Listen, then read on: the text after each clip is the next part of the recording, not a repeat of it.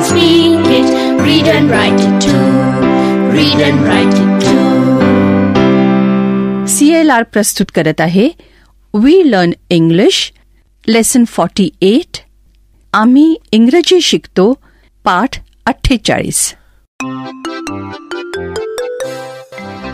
मित्रमैत्रिणींनो, आजच्या पाठात रंजना, संतोष आणि त्यांच्या वर्गातली मुलं शाळेत काय करतायत ते ऐकूया. एक साथ जय हिंद. जय हिंद. I like PT. बाई, तुम्ही रोज पीटी आमची का नाही घेतो? रोज पीटी, रोज खेळ, रोज संगीत. हो, किती मजा येईल ना.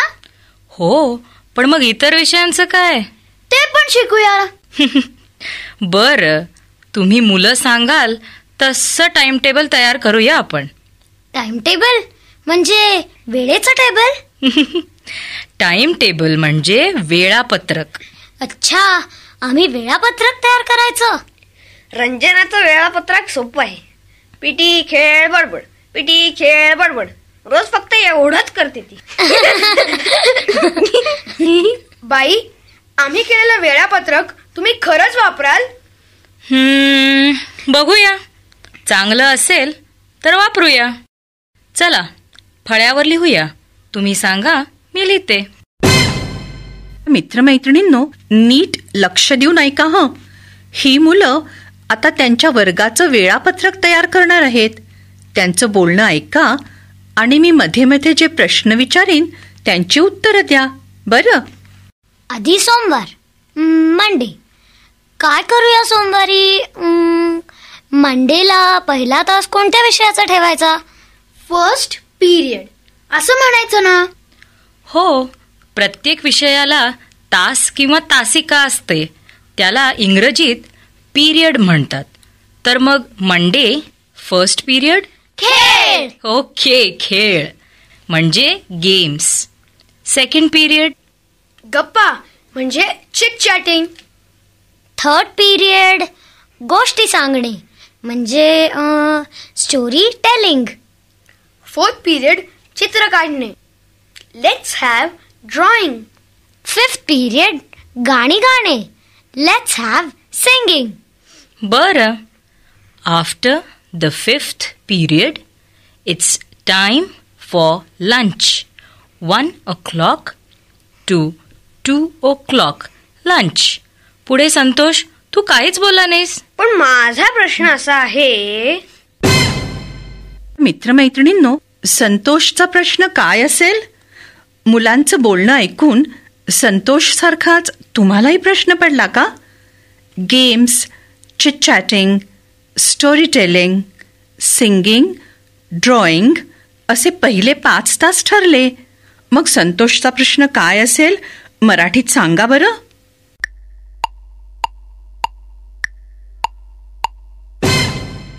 माझा प्रश्न असा आहे, काही अभ्यास करणार आहोत का नाही? थांब रे संतोष, अभ्यासाचं बघूया नंतर. आधी जेवणानंतर 6th पिरियड हस्तकला म्हणजे क्राफ्ट. मग 7th पिरियड मी सांगू? 7th पिरियड बागकाम म्हणजे गार्डन. कसं म्हणायचं? गार्डनिंग. लिहून दाखवू. 7th period gardening. 8th period let's have dance. Dance? मुली करतील डान्स. पण मग आम्ही मुलांनी काय करायचं? का? तुम्ही मुलंही डान्स शिका की. तुम्ही पंजाबी लोकांचा भांगडा बघितलाय ना? पुरुष सुद्धा नाचतात. हो, मला माहितीये. असे नाचतात ते, बल्ले बल्ले बल्ले. Okay okay. 8th period dance. मग शेवटी 9th पिरियड. मी सांगते. 9th पिरियड नेहमीसारखा खेळ. Games. We will have games. बघा हं, पुन्हा एकदा वाचून दाखवते. मित्रमैत्रिणींनो, तुम्हाला आठवतंय का की या मुलांनी सोमवारी कोणकोणते तास ठरवले आहेत? आठवा बरं.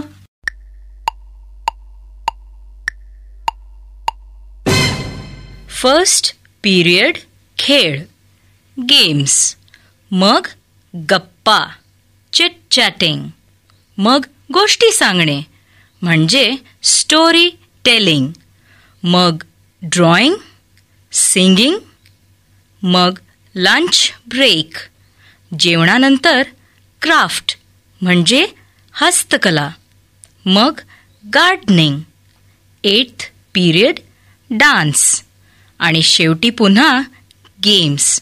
ओके?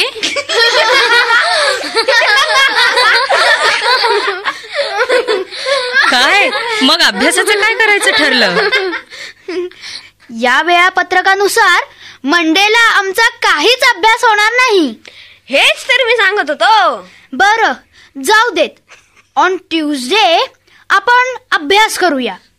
मंगळवारी पहिले 3 तास गणिताचे, फर्स्ट 3 पिरियड्स मॅथ्स, मग विज्ञान, सायन्स म्हणतात ना, सायन्स, मग हिस्ट्री म्हणजे इतिहास, मग जिओग्राफी म्हणजे भूगोल, मग इंग्लिश, मराठी, हिंदी. झाले 9 तास. 9 periods study study study, work work work. Ranjana, काय हे? ओ नो, किती हा अभ्यास? मित्रमैत्रिणींनो, वेगवेगळ्या विषयांची इंग्रजीतली नावं लक्षात ठेवा हं. मॅथ्स म्हणजे गणित. माझ्या मागे सगळे एकत्र म्हणा, मॅथ्स. सायन्स म्हणजे विज्ञान. माझ्या मागे म्हणा, सायन्स. हिस्ट्री म्हणजे इतिहास. तुम्ही सगळे म्हणा माझ्या मागे, हिस्ट्री. जिओग्राफी म्हणजे भूगोल. सगळे एकत्र म्हणा माझ्या मागे, जिओग्राफी. आणि मग पुन्हा बुधवारी खेळ, गप्पा, नाच वगैरे वगैरे. हो, चालेल, असंच करूया. काय मग वापरूया का हेच टाइम टेबल? मला नाही पटलं हे. एक दिवस नुसतं खेळायचं, मग दुसऱ्या दिवशी सारखा अभ्यास अभ्यास अभ्यास. मला नाही आवडली रंजनाची आयडिया. मला पण नाही आवडली.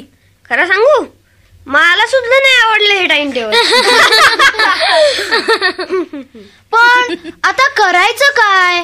मला काही सुचतच नाहीये. माझी एक सूचना आहे, सांगू? हो हो, सांगा सांगा. सांगा. आपलं जुनं वेळापत्रक घेऊया. असं नाही बाई. ऐकून तर घ्या.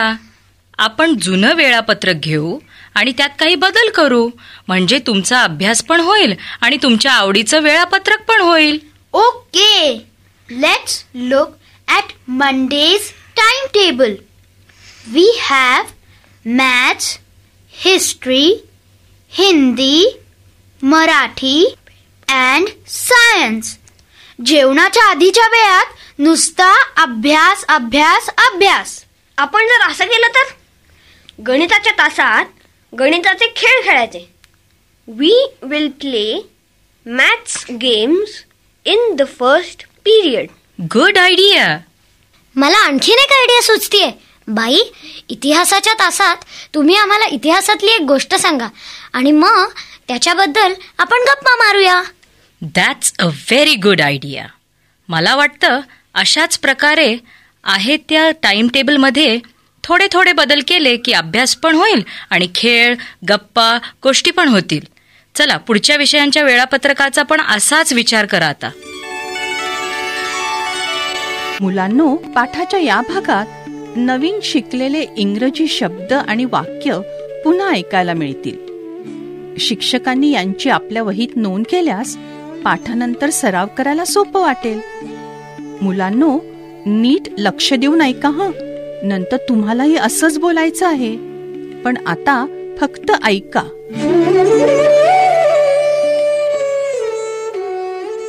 Which subjects do you have in class 6? We have maths, science, history, geography, Marathi, Hindi, and English. We also have games, PT, craft, and music. मित्रमैत्रिणींनो, पाठाच्या या भागात मी सांगेन त्याप्रमाणे तुम्ही बोलायचे. तुमचे टीचर तुम्हाला मदत करतील. जर तुम्ही शाळेत नसाल तरीही माझ्या सूचनांप्रमाणे बोला बरं का. आत्ताच तुम्ही राजूच्या शाळेच्या वेळापत्रकाबद्दल ऐकलं. तुम्हीही तुमच्या टाइम टेबलबद्दल बोलू शकाल नाही का. तुमच्या सर्वांचं वेळापत्रक असल्यामुळे तुम्ही आय हॅव असं न म्हणता वी हॅव असं म्हणायचंय. We have history and Hindi असं. मग आता मी वेगवेगळ्या मुलांना विचारणार आहे, which subjects do you have. प्रत्येक मुलांनी 2 विषय सांगायचे.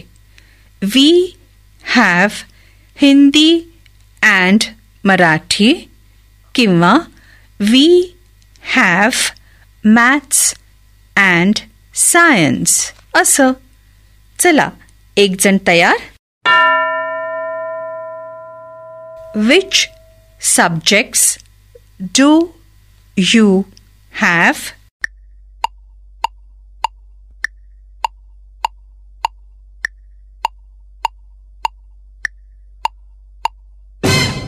आता दुसरं कोण सांगेल. दुसरे 2 विषय सांग. Which subjects do you have.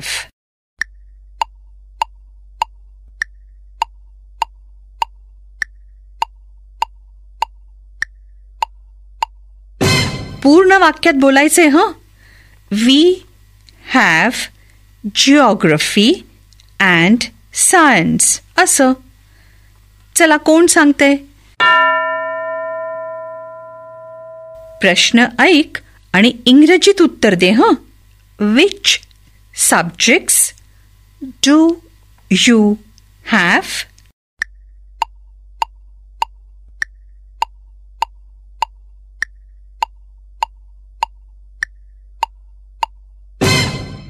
Good.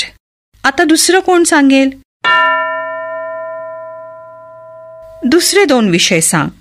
Which subjects do you have.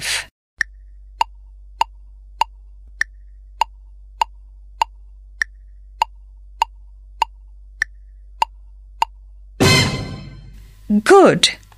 कदाचित हा वेळ पुरला नसेल तुम्हाला, पण पुढची 15 मिनिटं सरावासाठी आहेतच की. आपण भेटूया आता पुढच्या पाठाच्या वेळी.